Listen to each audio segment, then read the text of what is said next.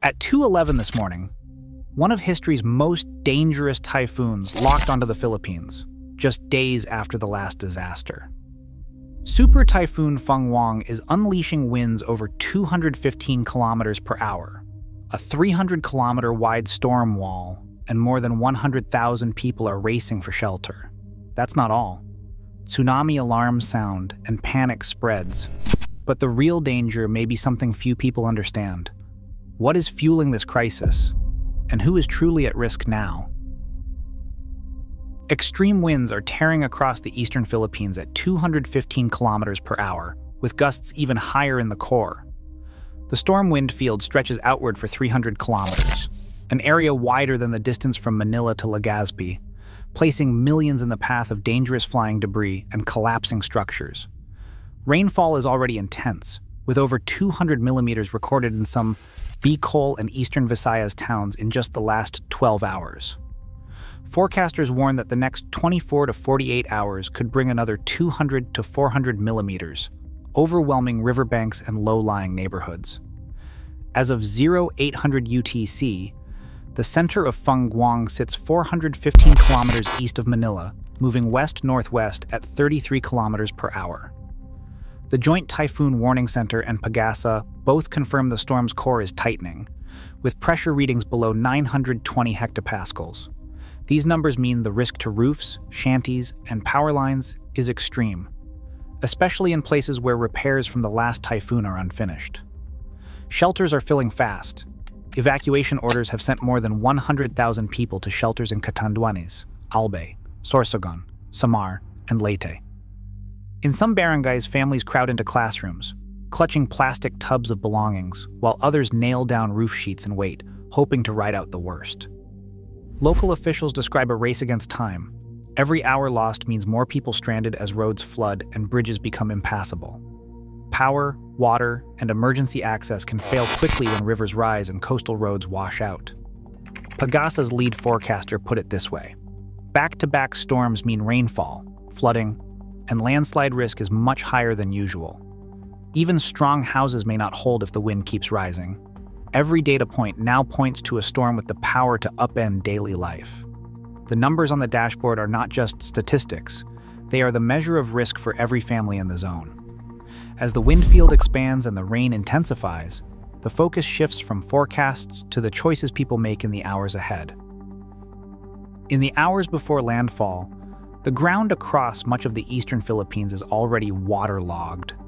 PHIVOLCS's latest hydrology bulletins confirm that soils in Leyte, southern Leyte, Sorsogon, Albay, and Camarines Sur have absorbed so much rain from the last storm and Fung-Wong's outer bands that they now exceed official landslide thresholds.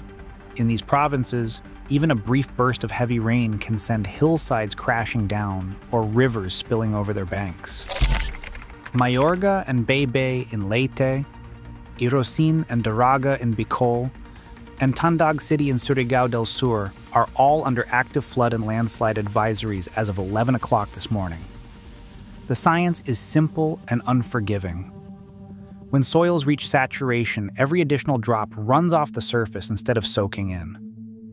This sudden runoff surges downhill, filling streams and rivers at dangerous speed. Mountain roads and river valleys become high-risk zones. In the tropics, once 100 to 200 millimeters of rain falls on already wet ground, landslides can happen with little warning. With Fung-Wong forecast to bring another 200 to 400 millimeters in the next 24 to 48 hours, the danger is not just theoretical, it is immediate and real for anyone in these high-alert areas. Warm sea surface temperatures in the Philippine Sea are currently 1 to 2 degrees above normal, according to NOAA's latest anomaly charts. That extra ocean heat has given Fung-Wong more energy to pull moisture from the sea and dump it inland. That means heavier rain, longer downpours, and a higher chance of flash flooding. Structural weak points only add to the risk. Drainage systems in Bicol and eastern Visayas are still clogged or damaged from the last typhoon. Dikes flagged for urgent repair in Albay and Bacacay remain incomplete. With every hour of pounding rain, these fragile defenses face greater strain. For families living near riverbanks, slopes, or unfinished seawalls, the coming hours may bring their greatest test yet.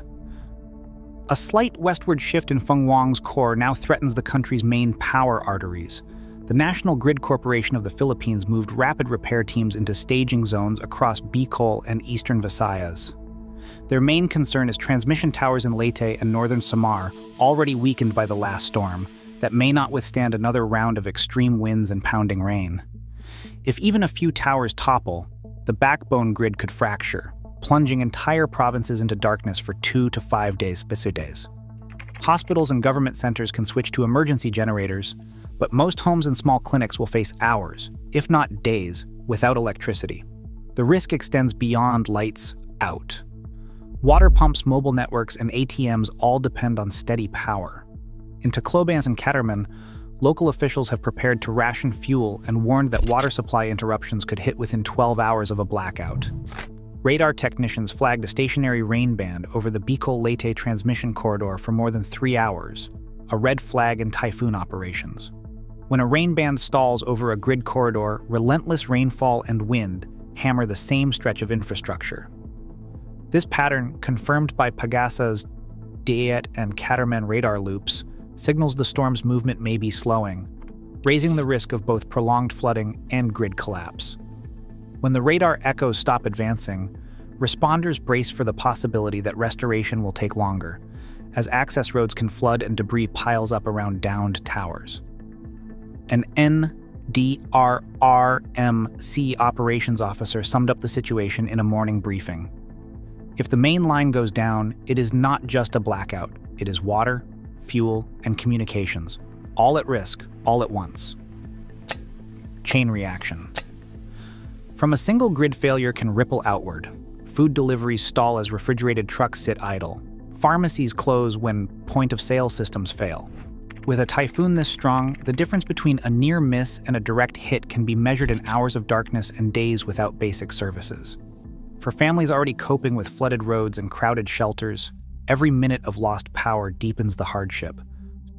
Storm surge is now the most urgent threat along the eastern bays. Pagasa's latest surge guidance warns seawater could rise 2 to 3.5 meters above normal in low-lying barangays from Leyte Gulf to Layman Bay. For coastal towns like Tacloban, Legazpi, and Polillo, entire neighborhoods could be swept away if the peak surge arrives at high tide. According to Pagasa tide tables, the next high tide from Manila Bay is expected at 2:13 a.m. local time. Surge on top of a high tide is when the risk of deep inland flooding is highest. Storm surge is not the same as a tsunami. Surge builds gradually as the typhoon pushes water ashore.